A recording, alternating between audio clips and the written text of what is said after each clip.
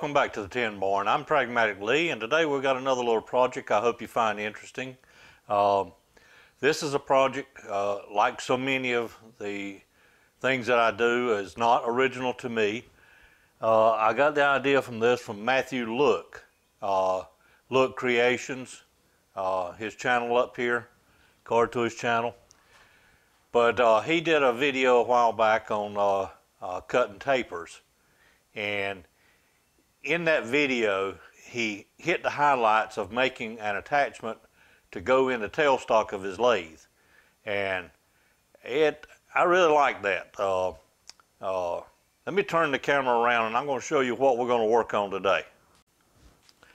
Of course, you know, cutting tapers on a lathe is not really an issue as long as you've got enough travel on your compound. My compound has a little less than 3 inches of travel, which is not enough to make an MT3. The length of this taper is greater than the travel of my compound, and I realize you can move the cross slide a little bit and finish it out, but it's kind of difficult to match that up. So what we're going to look at today is a means of offsetting the tailstock. The tailstock on my lathe can be offset. It's got the adjustments on it, even got a index on the back of the tailstock. But frankly, it's good right now. It actually came from the factory good. I didn't have to adjust at all. In about 18 inches, it's got less than a thousandths taper. And I honestly just don't want to adjust that, change that, unless I absolutely have to. So we're going to use, for this project, we're going to use this dovetail block that I made in the previous video, probably the video prior to this one. But as you recall, this can slide in and out as such and got lockdowns. What we're going to do is come back here on the female side of it. I'm going to take an existing MT3 that I've got. I've got several of these, and I only got 2 places in all my equipment that I could put them, and I've got 3 of them, so I'm going to sacrifice one to make a tool to make these. But I'm going to grind the point off here and then turn this down to about a 1/2 inch, just according to how hard this stuff is. We'll see what kind of luck I have with the lathe. But on the back of this, I'm going to drill and ream a matching hole. This will not be a press fit. It needs to be a fit that can be adjusted. There'll be one more hole drilled in the bottom of this and a thumb screw put in there as a lockdown screw. That will go in there, and then have that to be able to level it, to get it level, so that your travel is on the same plane as your lathe ways. Then on this side, I'm going to take this piece of 4140, make a pointer, heat treat it, and it will be mounted in the front, right dead in the center. This is just a piece I use on the mill to line up stuff, but to give you the idea, it'll set down in there. Then, this will be rigid in the tailstock, and that will be able to slide to offset, or to create an offset to allow us to turn a taper for whatever length we need, because it will not be using the compound, it'll be using the cross slide. So I'm going to get this set up on the mill over there to drill this hole out in the back. All right, I've got the large part of our dovetail block, the female side, got it mounted in the mill vise now, and I've located the center on it. So we're going to drill a through hole, 1/2 inch. We're going to drill it with a 31/64 to begin with, and then ream it out to a 1/2 inch. The reason I'm drilling all the way through, there's absolutely nothing to be gained by dealing with a blind hole here. So we're going to go all the way through, then we'll just hone out that inside in there if it creates any kind of burr, which I'm sure it will.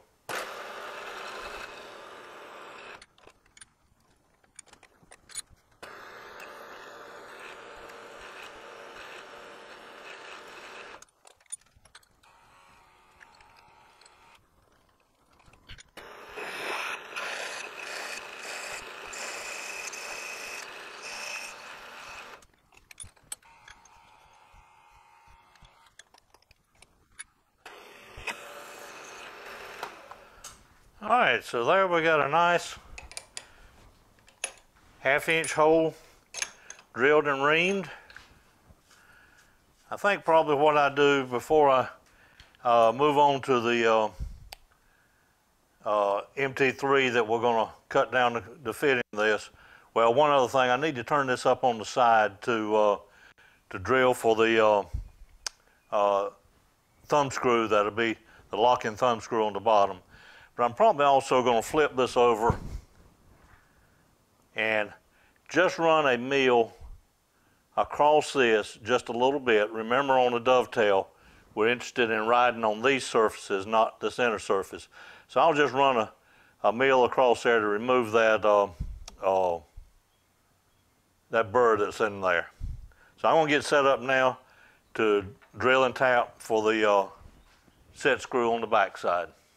For the lock-in thumb screw, I'm going to use a quarter 20 thumb screw.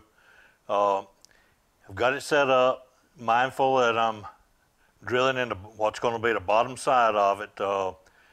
Yes, that'll be a little harder to get to, but I think you'll see later of why this thumb screw needs to be, lock screw needs to be under the bottom and not the top.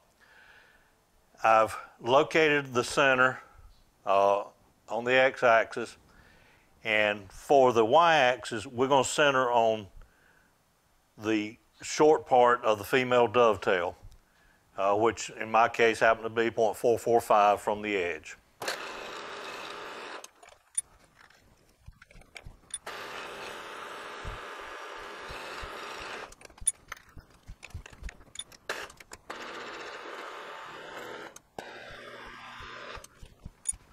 I may need to run the bottom tap in that as deep as that had to go, just to be sure I got threads all the way.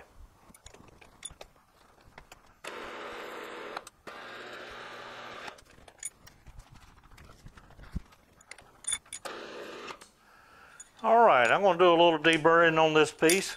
Then we'll go over to the lathe and start working on the MT3 that we're going to cut down to go in this piece.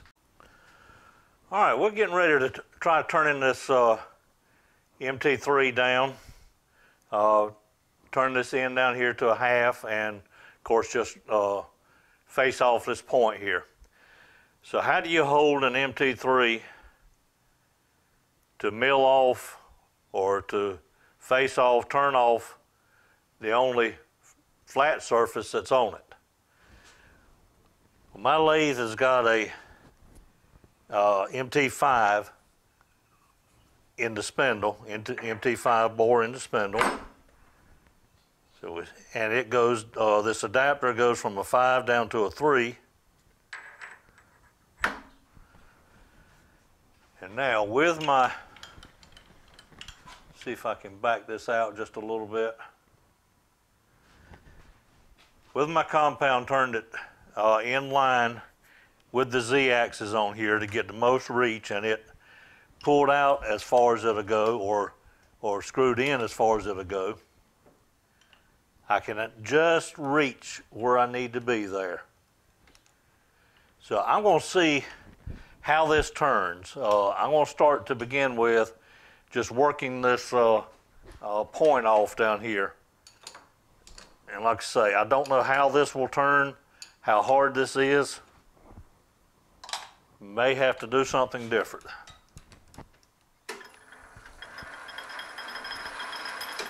Let's see. My locking ring there wants to rattle. Let me find me a little clamp bolt just to put in there. All right, that's a little better now. doesn't rattle. Maybe it won't throw it off balance too much. I don't think it will.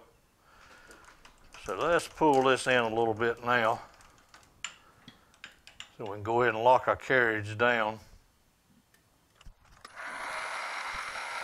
All right, that's some pretty hard stuff right there. I think what I want to do is carry this over to the grinder and knock this point off. I believe I can face it okay. Well, I'm sorry, I believe I can turn it all right, but trying to knock that point off right there. Well, take it down on the grinder a little bit, and then we'll come back and see how the turning tool does. Okay, I've got the point knocked off now. Got about a 3/8 flat on there. So I'm gonna just use the turning tool, facing tool, and keep working this down a little bit at a time.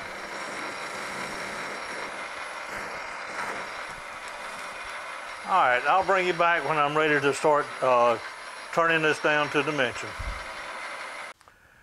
All right, I've got it faced down to length now, and it's a very hard material, so what I've done is put me a fresh point out here on my insert, and I'm going to start turning this down to dimension. I've got my stop set down here for the depth, for the length. And I think I'm just going to cut about 20 thousandths at a time.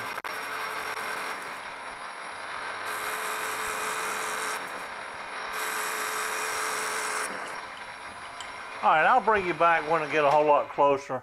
I'm going to set a dimension on here now. What we want to do is bring that down to match this hole that we just bored and reamed over there. As I say, I want this to be a good fit. It's not a press fit. I want it so I can twist it just a little to adjust the level on it. But I want it to be a good, nice, snug fit. So I'll bring it back when we get a little closer. All right, I've got it down now. That's, micrometer says we got 3 more thousandths to go, so I'm just gonna, that is ever so close right there, so I'm just gonna try to move just a smidgen there.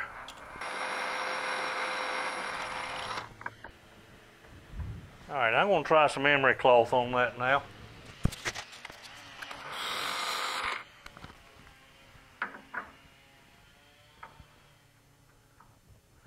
Not quite there yet. I'm going to keep working on this a little bit, and I'll bring you back when I got a good fit on there. All right, it's almost going on now. As a matter of fact, it's going on to within about 200 thousandths up here at the end. If you hear big noise in the background, my man's out there cutting my grass right now, and he's coming right up next to the tin boring. But I've torn my piece of emery cloth down to about a 1/4 inch wide, just so that I can get up here without affecting the end that seems to be fine. Just cleaning that up right here. Just not quite there yet.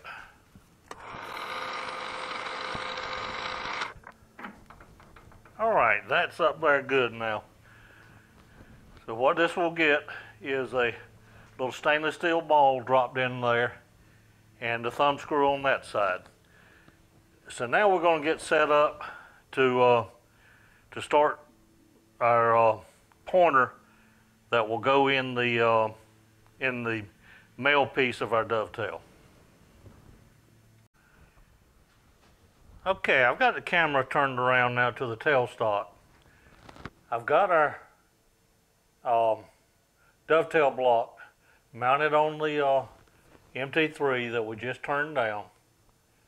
Got the lock and thumb screw under the bottom. Now what I've done, you probably won't be able to see it, but I've put a tiny little notch, used my Dremel tool, and put a tiny little notch in the top of that as an index mark. And also did the same thing on this MT3. That way, every time I get ready to put this in, I've got something to index it with. And I'll show you with that picture of what I've got there. Now, hopefully you got an idea of what's happening now. Once this is leveled, and we'll get to that in just a moment, remember there's going to be a pointer out here on this side. We'll be turning between centers. And if I want to taper, all I need to do is, of course, with the proper adjustments, move that out to offset this pointer down here. So let me get set up on showing you how we're going to level this, because we want this absolutely parallel with the ways on the lathe. If not, when we slide this out, we'll be coming down at an angle. We want it level there. Now we're ready to look at a method of leveling this. I took the quick change tool post off just so you can see what I'm doing over here. It would not be in the way of anything other than the camera. But I've got it setting in here now, and in my tailstock quiver, I've got just a little bit of backlash in there. So I'm going to pull it to this side of the backlash and lock it down. Now I'm going to take a bungee cord, a little short bungee cord. You can use a clamp, rubber band, whatever you've got.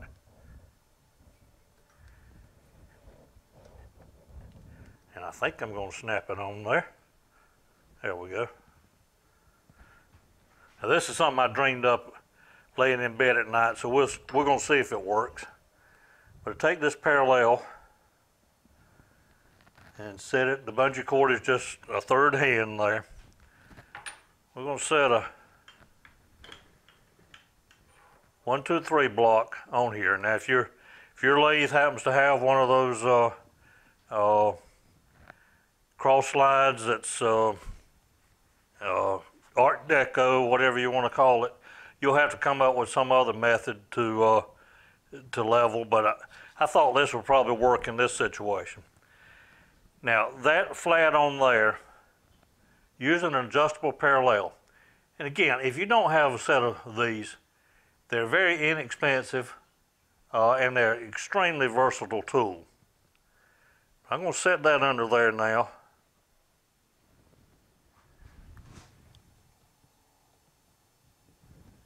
And simply keep working the two of them together until I'm completely flat on here, flat on the 1, 2, 3 block and the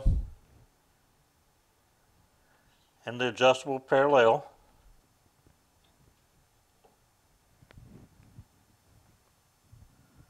Once I'm satisfied with that, I'm going to reach under here to my thumb screw. That's the reason I didn't put it on the top side up here.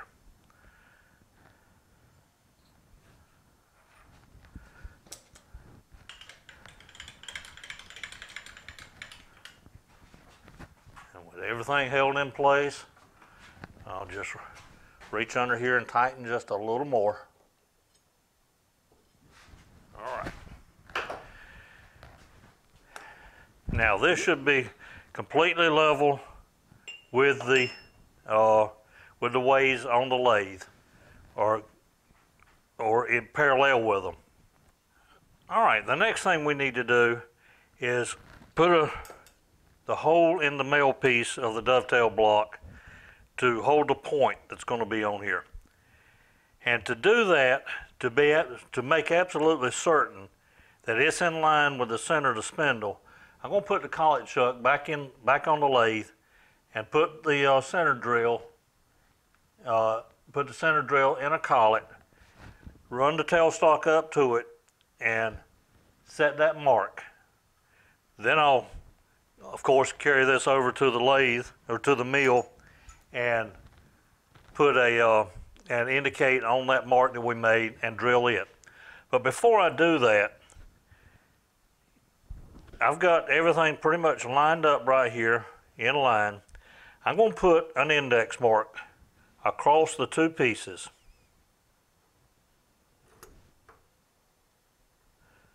Going to put a pretty deep index mark on there. Now what that is for is after I loosen this and move back and forth, I know that will be the zero that is in line, that will put this in line with the spindle. So I'll get the chuck back on and then I'll get set up where you can see that. All right, so I've got the collet chuck back on the lathe now. Got the center drill, the 1/4 inch one in the collet and in there. Now what I'm going to do is slide the tailstock. Remember, I've got the quill locked down, so I'm just going to push it just enough to give me an indication mark over here, and then we'll go over to the mill and indicate on that mark and drill it. And that has given me a good enough mark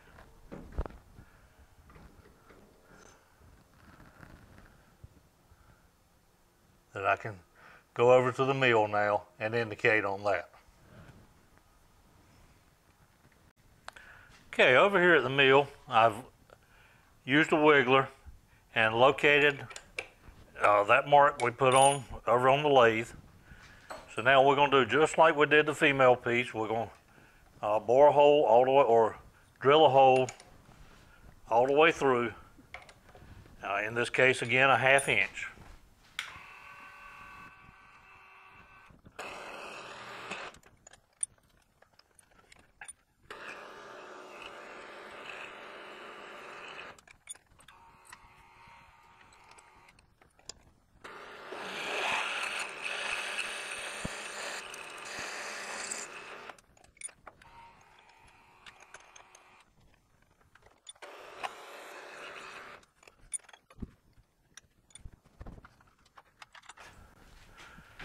Close your eyes if you don't want to see me put an end mill in a drill chuck, but this is just a quick pass just to clean up some burrs right there.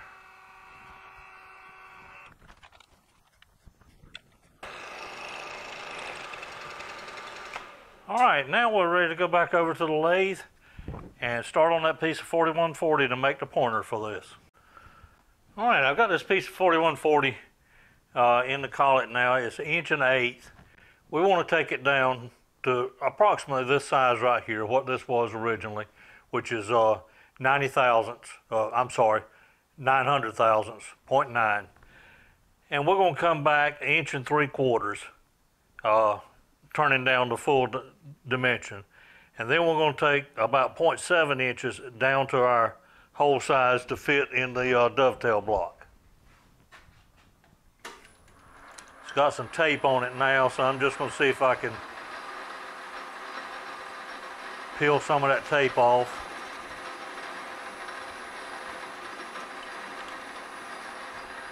Alright, we'll get a 0 there.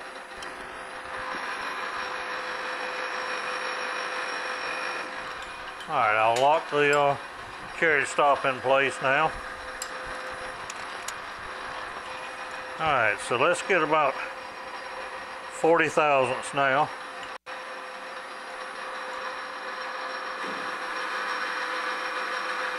Still don't want to break that chip.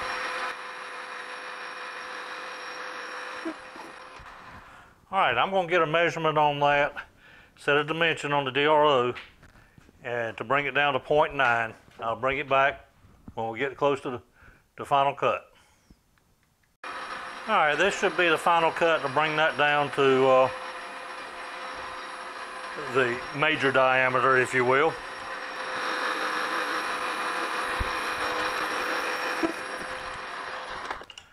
All right, now let's come up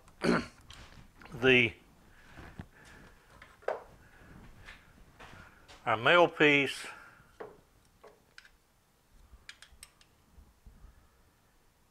is 0.75, so we'll make this 0.7, will be plenty long enough. Zero out the DRO right there.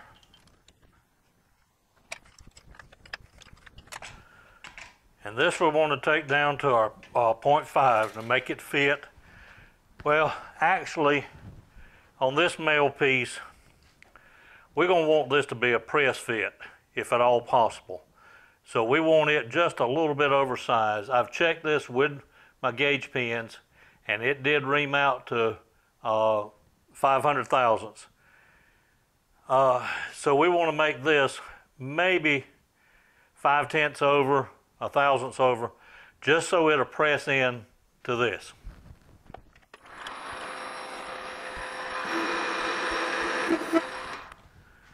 Now, as always, I'll check this, set a dimension on the DRO to get us close. And I'll bring you back when we start actually test fitting. All right, we should be getting close now.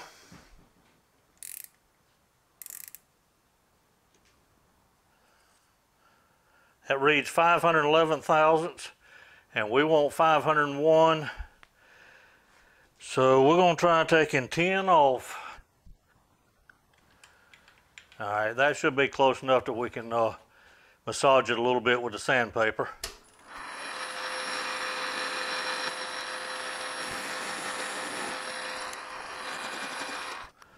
All right, let's see where we are.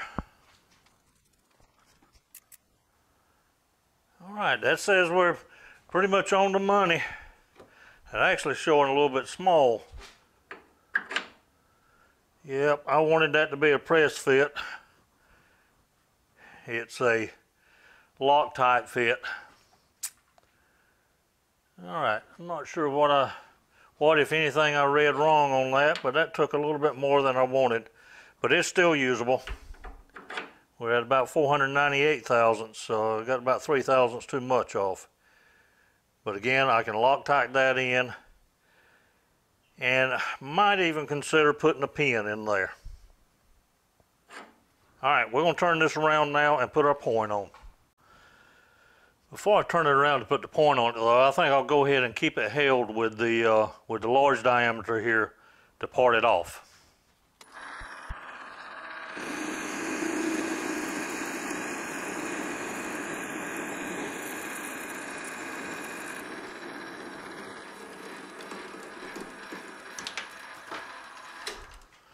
All right, that's got that parted off. I'll get it turned around and get set up to cut the point.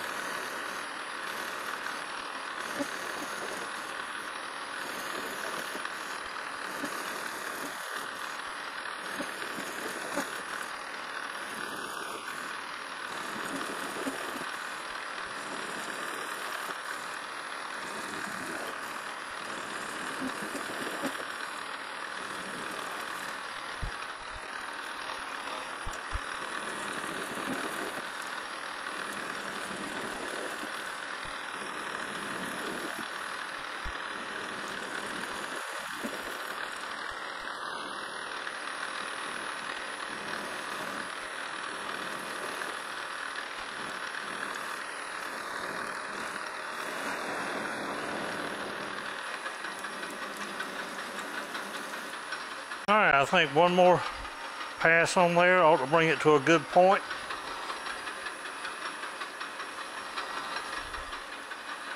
I'll just take it nice and slow and steady.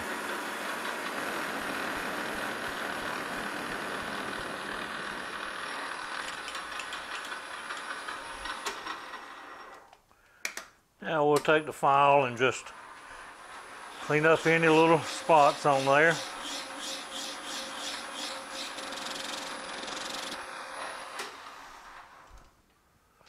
Tell you what, I think I'm going to ease in there one more time.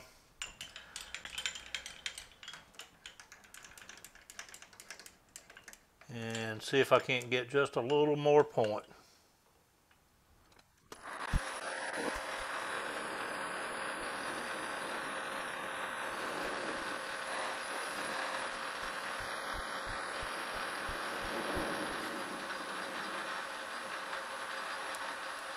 All right, I believe that's the sharper point as I'm going to be able to get.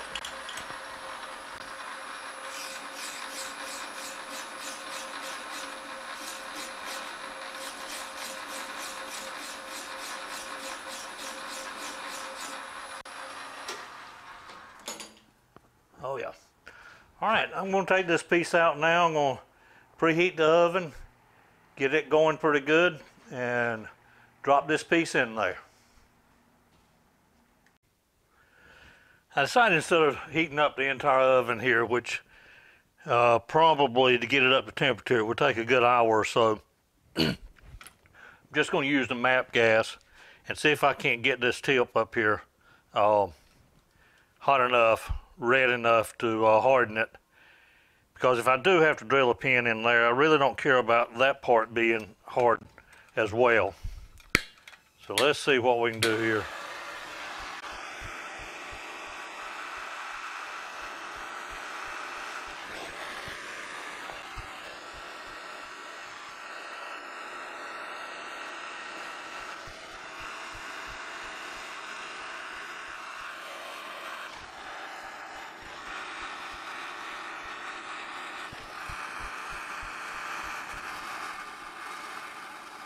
All right, it's starting to get a good red now.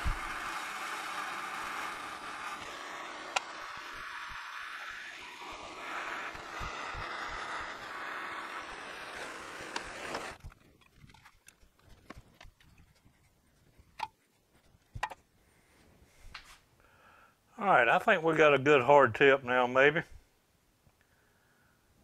We'll let that settle for a while, then we'll start putting the pieces together. Okay, even though I got this boss on the point here, just a couple thousandths under, I'm going to go ahead and try using it for now. That's all the 4140 I've got here that that I'm confident that I can heat treat. But as you recall, I was only just a couple thousandths light. So what I did was go take my center punch and just barely disturbed it in 4 places of each of the quadrants. And that's going to require press now. So what I'm going to do is use a little acetone here, clean out the pieces good, clean them up. Now we're going to go over to the press, and I'm going to use some Permatex thread lock as well in there, and we're going to press that in, and I'm going to let that set. Then we'll be ready for the final piece that needs to be done on this before we can actually use it. All right, I'm over here at the press now, and I've got one of my drifts on the press pin. And instead of pressing on this point that we got right here, I just went over to some scrap bin, found a piece of stock over there. This happens to be aluminum that has a 60-degree center already drilled in it. And we'll use that to press over that. But the first thing I want to do is put some thread lock on there.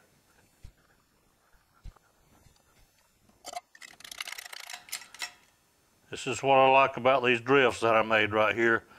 You don't have to have a third hand holding them. The magnet holds it in place.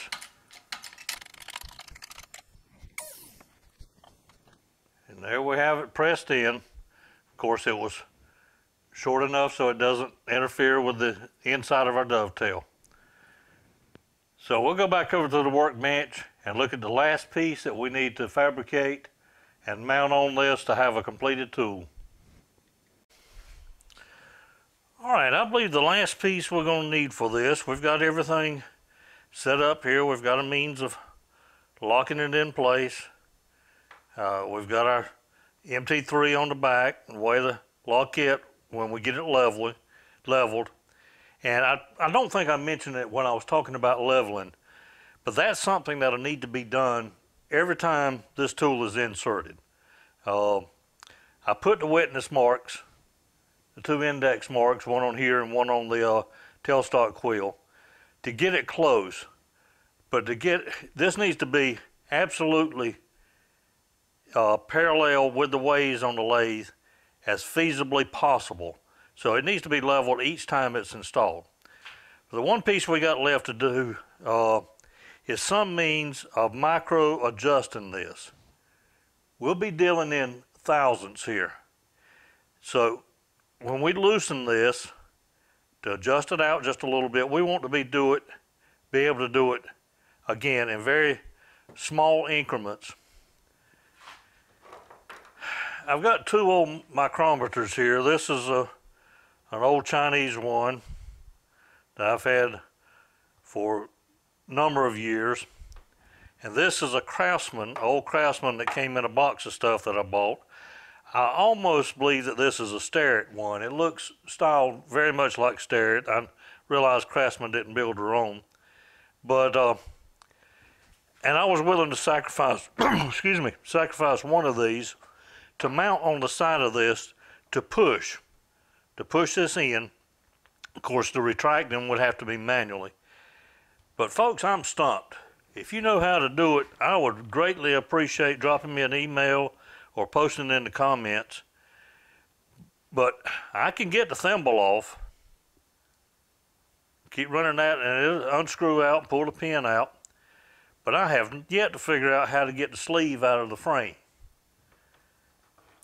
On this one, if it is a Starrett, and I've done as much research as I thought was feasible on the internet, and the only thing I found about dismantling or disassembling a micrometer, I did find one article by Starrett that said the sleeve and the frame were made as one piece. And looking at that, I don't think it's one piece because I think this is cast. The frame is cast. But I just don't see how to get that out of there. Same thing over here. I don't know whether it's pressed in or what. I know you can probably buy this part without the frame, but I've not had much success finding that either. If you know how to get the sleeve, the thimble, the anvil, or this part totally separate of a frame, I'd appreciate that information as well. But in the meantime, instead of totally destroying one of these, I even thought about taking the Dremel tool and cutting that. But if it was something in there I couldn't use, then I've wasted a reasonably good micrometer. And this one does measure in tenths. So I decided for the time being, what I'm going to do, I just made a simple fine thread. This is a 3/8 24 thread. Just took a piece of threaded rod. Let me get this out. Rounded the ends. And also just simply a piece of 1/2 inch by 1/2 inch stock. Just carried this over to the belt grinder and rounded the ends.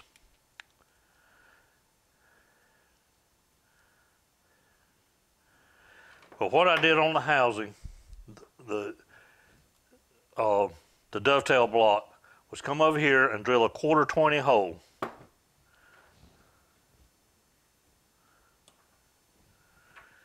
Now I will likely use some Loctite on this if it looks like something that's going to stay on here for a while. If I don't get some good responses on how to get the sleeve out of these micrometers, or get the find just a sleeve and thimble. But what that will allow to do now is, with it still just a little bit snug, I can make some very fine adjustments on that. So that is the plan I'm going to go with for now. And I'm going to end this video at this point. Don't get upset at me for not showing you this in use, but I have never seen one of these before I saw Matthew's video. I don't know whether they're made commercially or not, but I'm going to spend a little bit of time experimenting with this myself, and then once I feel comfortable with it, I'll come back in my next video, probably next week. But in the meantime, like I say, I'm going to end this video here and make another video where we're going to take this piece of stock right here and turn a MT3 from it, and I've got a use for this extra amount out here. We're going to actually thread that for a chuck to go on. So take care. I hope you got something out of this video, and we'll see you on the next one.